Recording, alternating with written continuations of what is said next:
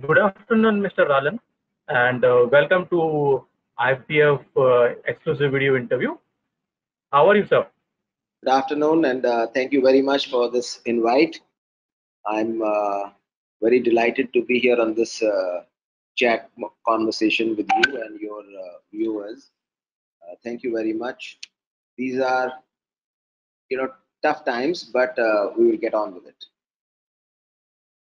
Okay, so before we begin, can you just brief us about Matadee company and how it has come into existence?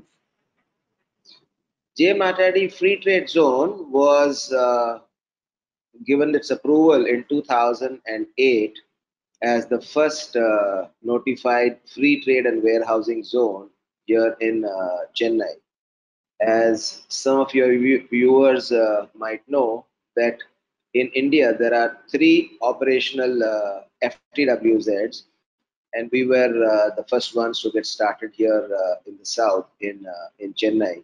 So we actually got operational with our first client DHL Logistics in 2010, and we've been growing the whole business model since then. Okay, so who are your main tenants, users of Chennai FEZs? Our main, the anchor client was to start with was DHL.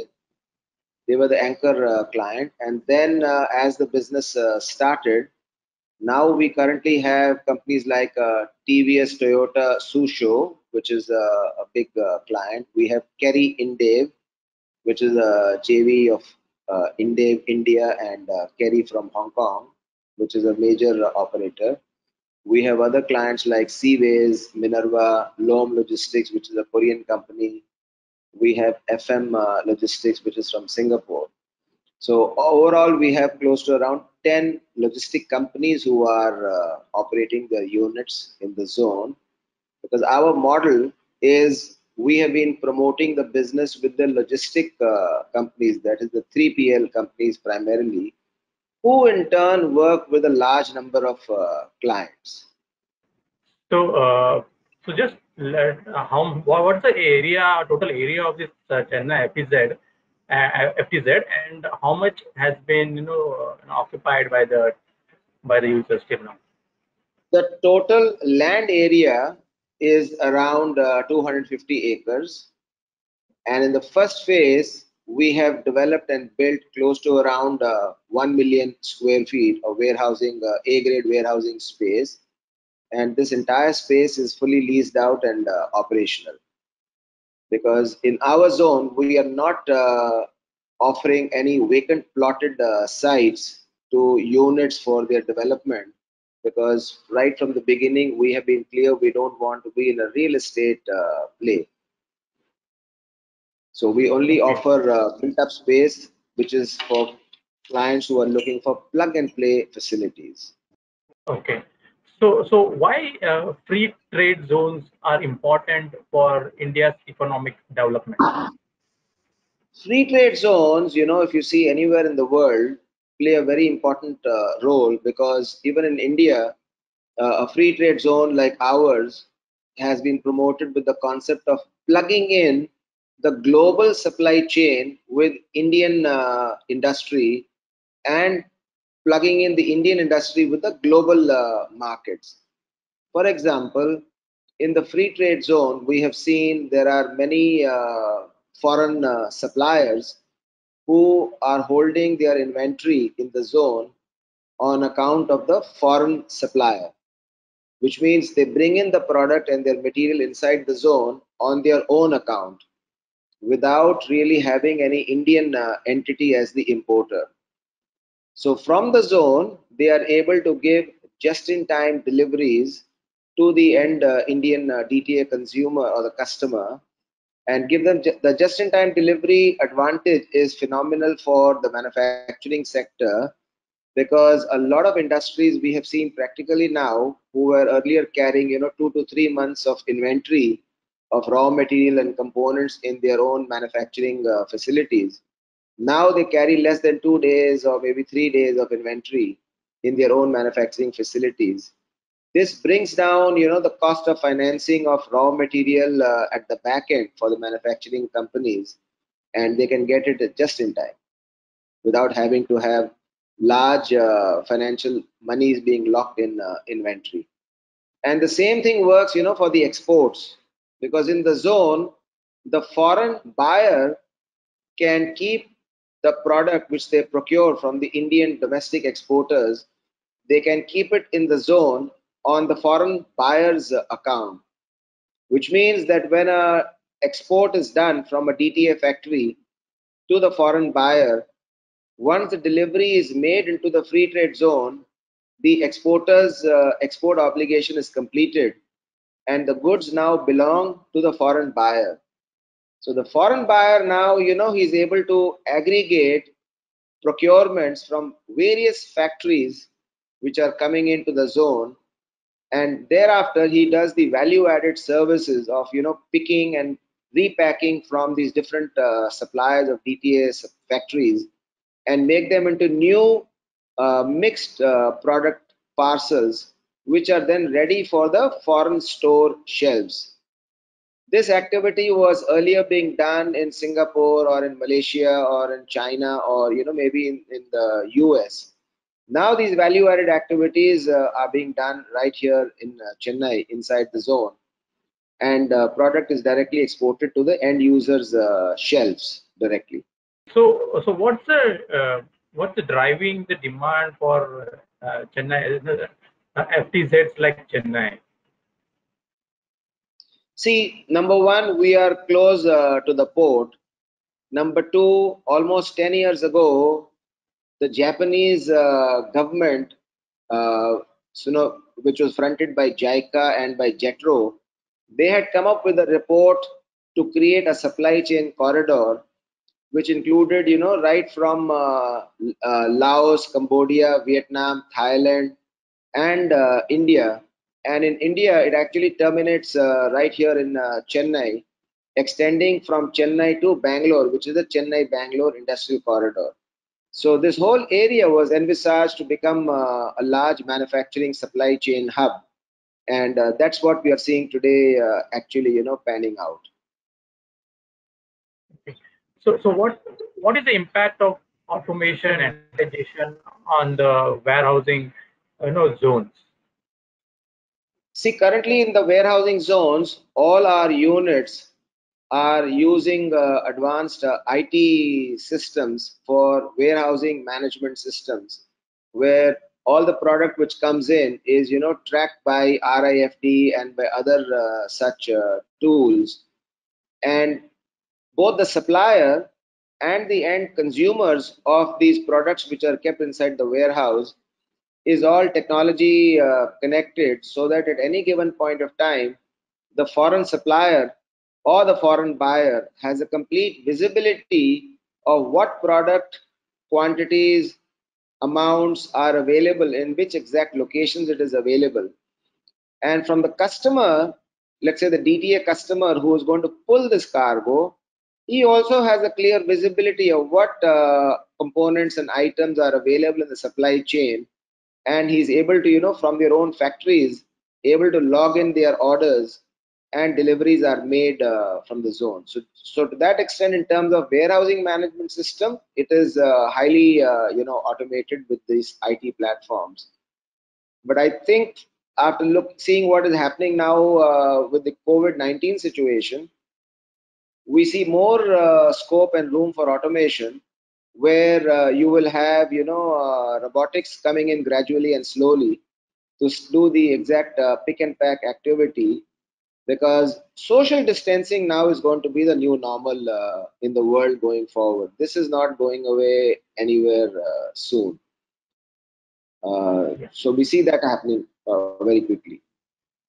In Yeah. terms of Just now. digitization, just to answer your question of digitization, a lot of the processes, like the receiving the cargo into the zone and exporting the cargo from the zone, it's all, all the documentation and paperwork is all filed online, because we have a platform called the SEZ online, where the units are able to do all their filing online and move the cargo both inbound and ship the cargo which is outbound. Okay. Just now you touched upon the impact of COVID and the impact, like the social distancing becoming a norm. So how it has impacted Chennai FT zones business activity in the last couple of months.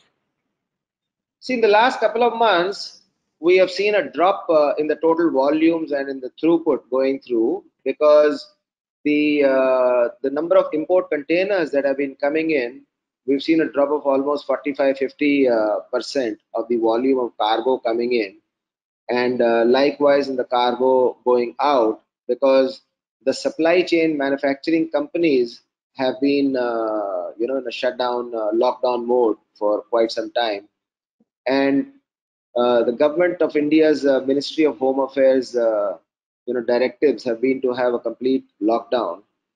On 15th of April, MHA guidelines were given to allow a gradual opening up of these special economic zones for export purposes. But individual states were given the prerogative of implementing these relaxed reopening schemes, or local states were required to take that call. And in Tamil Nadu, because we have still some hotspots, the Tamil Nadu government decided to keep the lockdown going till the 4th of May. But in the interim period, units which are handling medical equipment and pharmaceuticals, they have been, allowed to keep working despite this lockdown. And for these people who are coming in, and for whenever the lockdown is relaxed, we have already got our SOPs in place, where every person who's coming in has to be checked before he enters the zone, in terms of sanitization, in terms of wearing a mask and gloves, and checking their temperatures with the thermal scanner. The vehicles are also being disinfected when they enter the zone, and thereafter when they enter the unit premises, the units also undertake a similar sanitization activity. And within the units itself, they have a standard protocol which is to be followed as per the MHA guidelines for safety and sanitization. So these protocols are already in place and being strictly followed. So post lockdown, what challenges do you anticipate uh, for in general the manufacturing sector, and that effect or the impact of that on free trade zones like Chennai? See, the one impact that will be there is getting back to normalcy after lockdown is not just going to be a challenge for Chennai FTZ, but it's going to be a national challenge, because number one, like I said, social distancing is now going to be a new normal. Now, in the Chennai SEZ itself, because the warehousing activity that is involved, there are some areas which can be labor intensive, where the stickering and labeling and pick and pack activity is being done. But fortunately, these are large warehouses, so the units will have to reconfigure their lines, where they will have to ensure that social distancing of at least 6 feet plus is maintained between two people, as per the guidelines which are given. So the units themselves are not going to face that much of a challenge, because space is not a constraint for them. But looking at their customers, who are manufacturing companies, in the DTA, or whose products are being exported, they are going to face some challenges, because many of these factories, which are with a large labor force, for them to and bring about the social distancing, will mean that the whole choreography of the manufacturing process will have to be substantially changed and revived before they can come back to normalcy. But I think this process will take 4 to 6 months after the lockdown is relaxed, for them to come back into the regular scale of manufacturing and production. But on the positive side, there is definitely, a lot of potential for these zones and for Indian manufacturing to grow going forward. Just now you spoke about the potential of Indian economy and the manufacturing and also uh, this, free trade zones grow. So what kind of new opportunities you are looking at to drive your business in future? See, in December of 2019, the government of India brought about a very proactive policy by which they made all the special economic zones, including ours, into multi-sector special economic zones. So, which means we were earlier permitted to do only warehousing activity. Now we can do including manufacturing activity and services. So we see that as a major driver, because a lot of the manufacturing companies in the supply chain are now looking to relocate from China and from that part of the world into other geographies, and India is definitely a very important and an attractive destination for that. So our business model actually fits into their kind of requirement, because we, as a business model, we don't give land on lease for 30 years or 50 years and then expect the foreign unit to get the approvals and build factories and then invest into assets which are there for a long term. So we are offering them plug and play facilities, whereby it's a pure leasing model. So it's only a monthly lease rental which is paid, and this becomes very attractive and very easy for these foreign companies to come in, because within 90 days of their deciding to start their business, they can become operational. Thanks, Mr. Rallan, for sharing, spending time with IPF Magazine and sharing your insight into the business of free trade zones. So we'd also like to extend our best wishes for you in future. Thank you very much for this call, and thank you very much for the conversation. Stay safe and take care. Thank you.